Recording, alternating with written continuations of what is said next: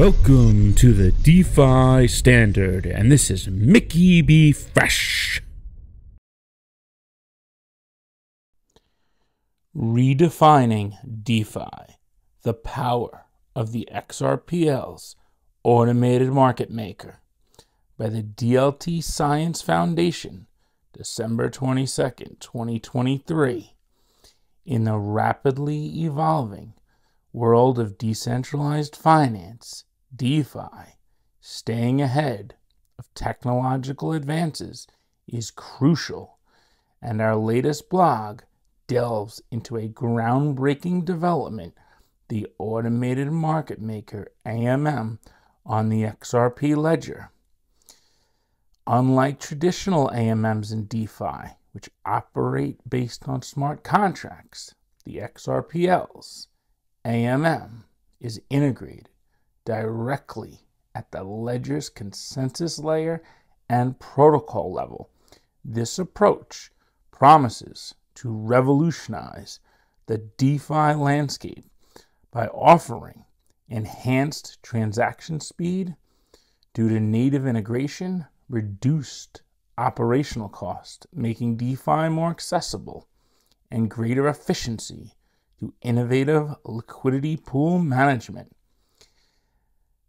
The comprehensive recent study, Automated Market Maker on the XRP Ledger, was conducted by experts in a comparison to UniSwap v2, and this included the continuous auction mechanism, which is the novel feature on the XLS30D amendment proposal for the AMM, and the results are profound. And you could see what they produce, all the data points, and compare the different metrics, which we're going to go over now. But who conducted the study? Experts from the University College of London, DLT Science Foundation, Nanyang Technology University, along with Ripple Labs. Now, Paul Tosca is on the Hedera Governing Council. He co-founded Quant, I believe. He's deeply embedded in not just the academic side, but the blockchain industry. Jihai Zhu runs one of the largest blockchain research programs at University College of London.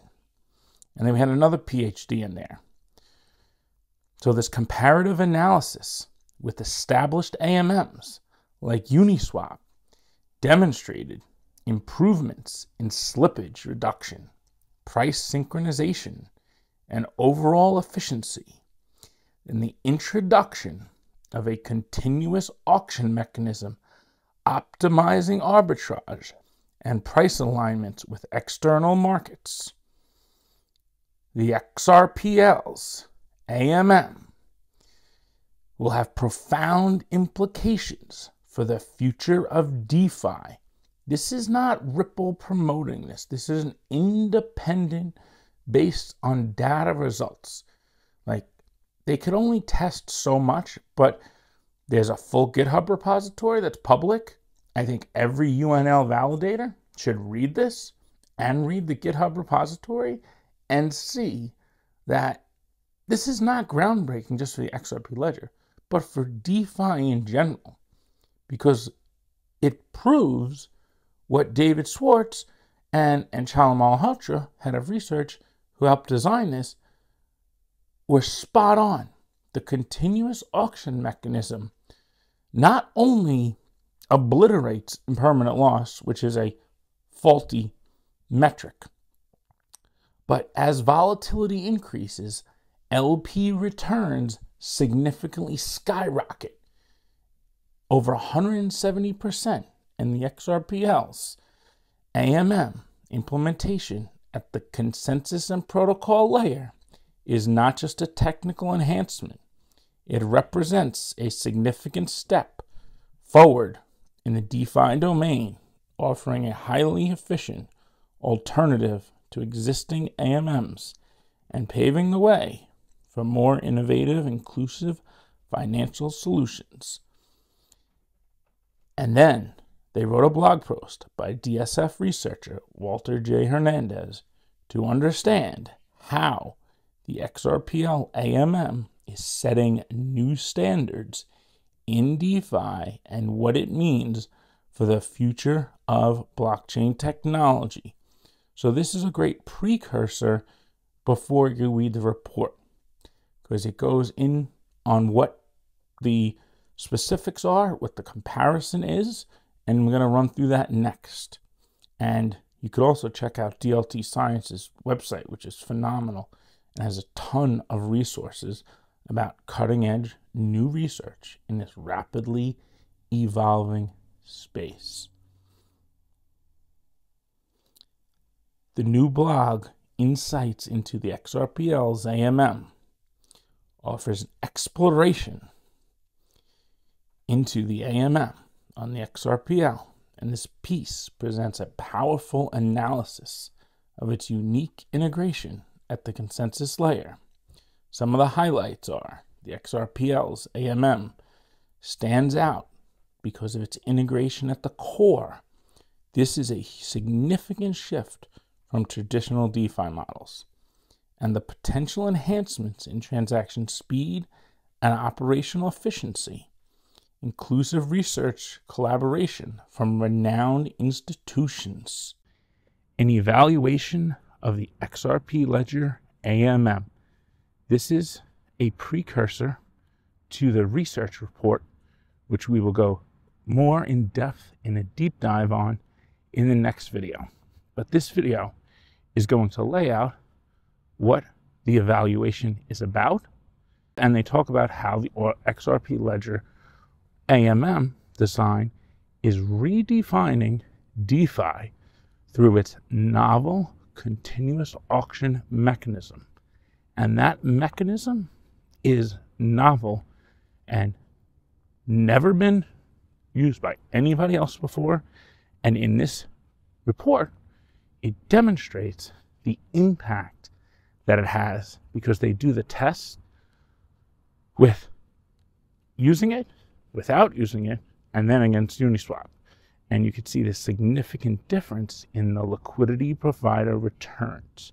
Like, this is so monumental because it's not just about providing liquidity for more ODL to flow through and trading volume. Like, yes, that's good, but it's about giving everyone who holds XRP or stablecoins or other assets the ability to earn yield, and to earn it in a natural way through the services provided by the network's protocols. The value being created is paid by the actual users who are in demand of liquidity and looking to swap between assets. That will be abstracted and abstracted away into all different applications in the future. So what is an automated market maker? An AMM is a decentralized mechanism that allows digital assets to be traded automatically using liquidity pools rather than a traditional market of buyers and sellers.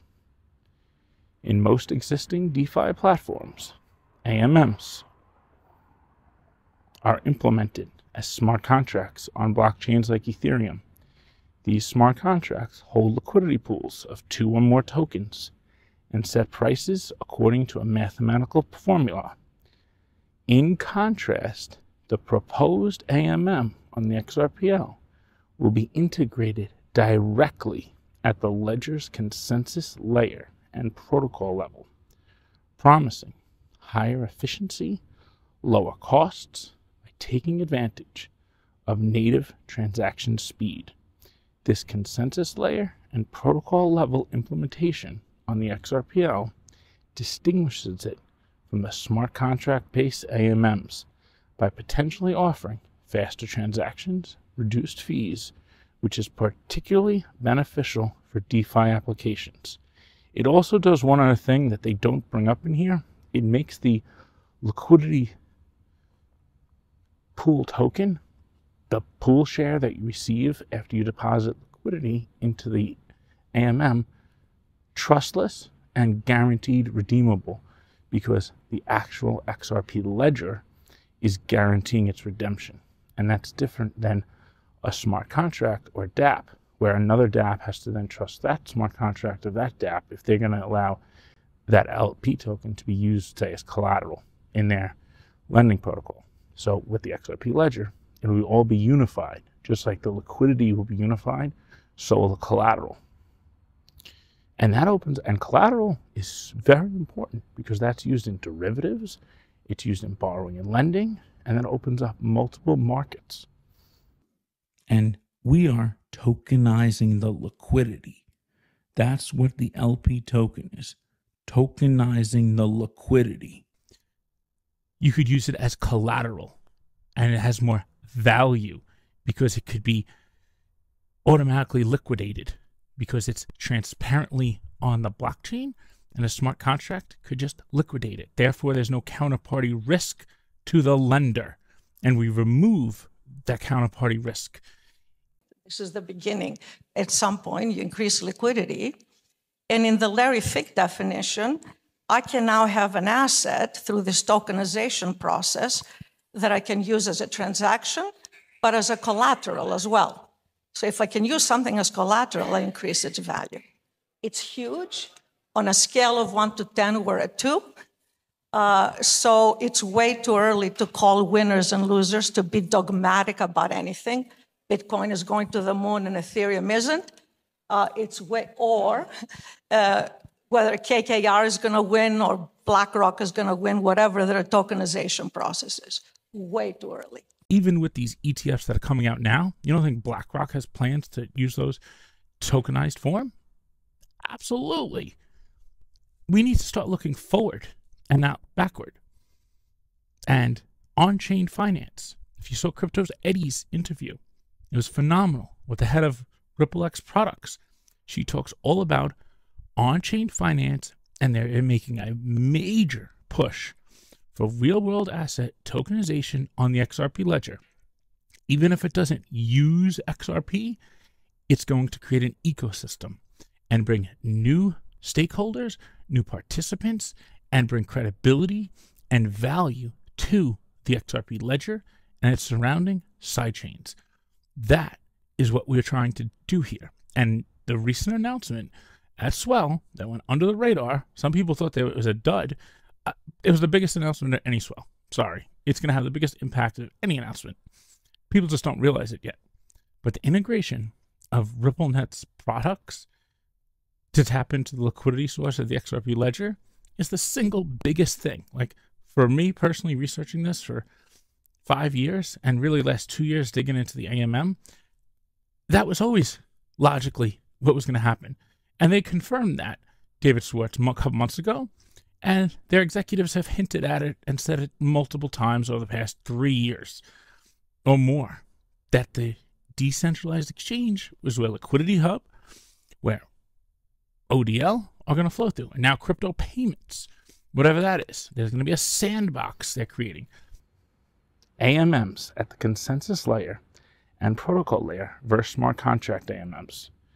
The research titled Automated Market Maker on the XRP Ledger by Faraz Dai, Walter Hernandez, Yebo Fang, Jiahu, Anchala Malhotra, and Paulo Tasca from the University College of London, DLT Science Foundation, Nanya Technology University, and Ripple Labs compares XRPL's AMM's performance with established AMMs like UniSwap, demonstrating XRPL's AMM potential for greater efficiency in various areas, including slippage reduction, price synchronization, speed, and operational efficiency. These results seem to originate from the XRPL AMM's implementation at the consensus layer and protocol level, which may allow it to leverage the XRPL's efficient transaction capabilities. But then, additionally, from the testing results, the XRPL AMM seems to benefit from the introducing a continuous auction mechanism to encourage arbitrage for better price synchronization with external markets. There's a couple of things that are unique about this AMM. So there's one or two things that are unique about its design, and there's one or two things that are unique about it that just happen automatically, sort of as a free bonus from the fact that it's on the XRP ledger, which has advantages. So the specific things built into this design is it has the continuous auction mechanism to take some of the profit that arbitrageurs would get and give that to the liquidity providers. So the hope is this will provide an unusually good deal for the liquidity providers. Probably hear my granddaughter yelling in the background. And the other thing is, because it's on the XRP ledger is very fast, a couple of seconds per ledger, and very cheap. And those things produce advantages in the function of an AMM. If it's very expensive to trade with the AMM, then people are going to be reluctant to trade, because if it costs you $10 to make a trade, you're not going to make a trade that makes you $9. And so the AMM loses opportunities because of transaction fees. Because the XRP ledger is so fast and cheap, we expect that the AMMs will have much more opportunities to trade. And I'm super excited to see the actual practice prove that these things are right, because obviously it's one thing to see things in theory, and it's another thing to see them actually happening. And so I'm very excited to see reality prove out all of these sort of theoretical benefits.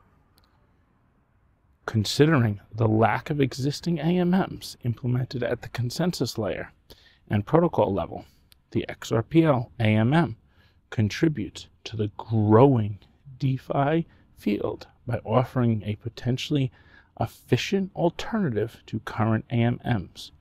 Moreover, the work of Faris Daris, Walter Hernandez, Yaba Fang, Jia Zhu, and Chalom Malhotra, and Paulo Tosca. And Paulo Tosca is one of the co-founders of Quant and is on the Hedera Governance Council.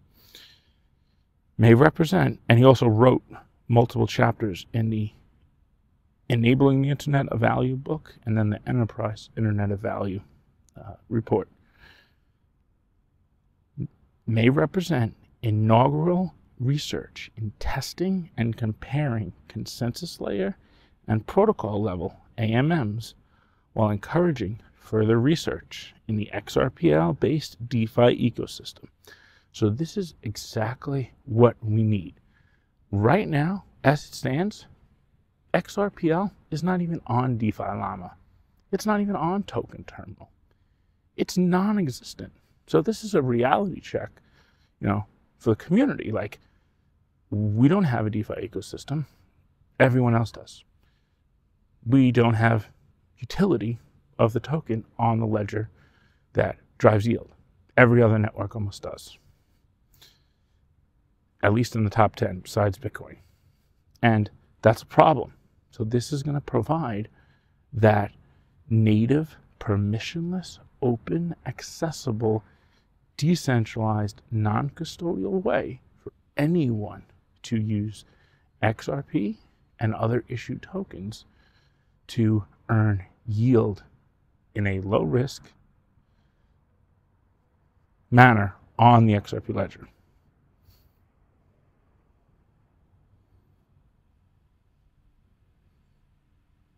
So who is Walter Hernandez? With over 5 years experience in the data science, business analytics, and distributed systems. He's passionate about exploring the intersection of DLT, AI, and natural language processing. And currently a research fellow at the DLT Science Foundation, where I work on cutting-edge research topics and projects. So I'm Mickey B. Fresh, and I'm out. So I was always of the mind that this system was going to be ripe for some kind of a disruption. And when I saw DeFi, I started to see where that disruption was going to come from. And I started to understand that this is going to be where it goes. And what I've tried to tell people is, what you need to understand about this new DeFi system is it will start in the third world, and it will grow from there in the second world, third world, and then it will come here and completely flatten you. United States, I don't see us in any way being the leader in this. I think we are going to, it's going to be rammed down our throat is what it's going to be. it just occurred to me that this is a brand new financial system and that this is going to replace the current CeFi financial system.